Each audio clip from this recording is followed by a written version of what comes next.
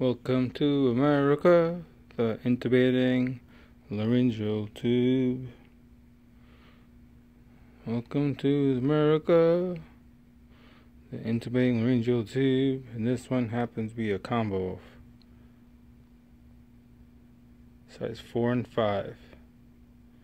Maximum high ET tube allowed through this lumen, 8.0. Different technique of insertion. I wonder. I saw the instructions, and what's noted different. Look at that large orifice. It's a large orifice right here for ET tube. Gastric tube channel still provided, but on the side, right here, right where the finger's pointing at. No longer where the tube in the back. The exact posterior aspect, like the King LT.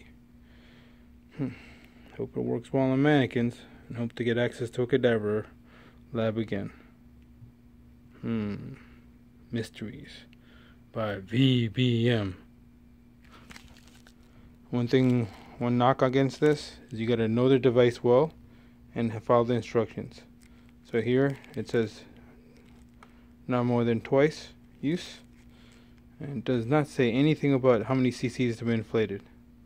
I'm going to tell you I always take the lowest number, and the lowest number for this device will be around 70 cc's for the size 4 if it's in this range of the mouth, where the teeth are inserted, and here, with the 80 cc's, not the max dose.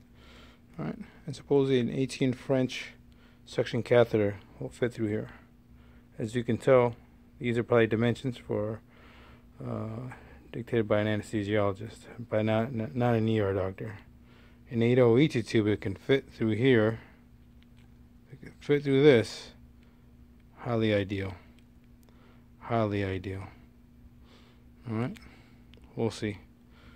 Time will tell if this device will get modifications and get better. Alright.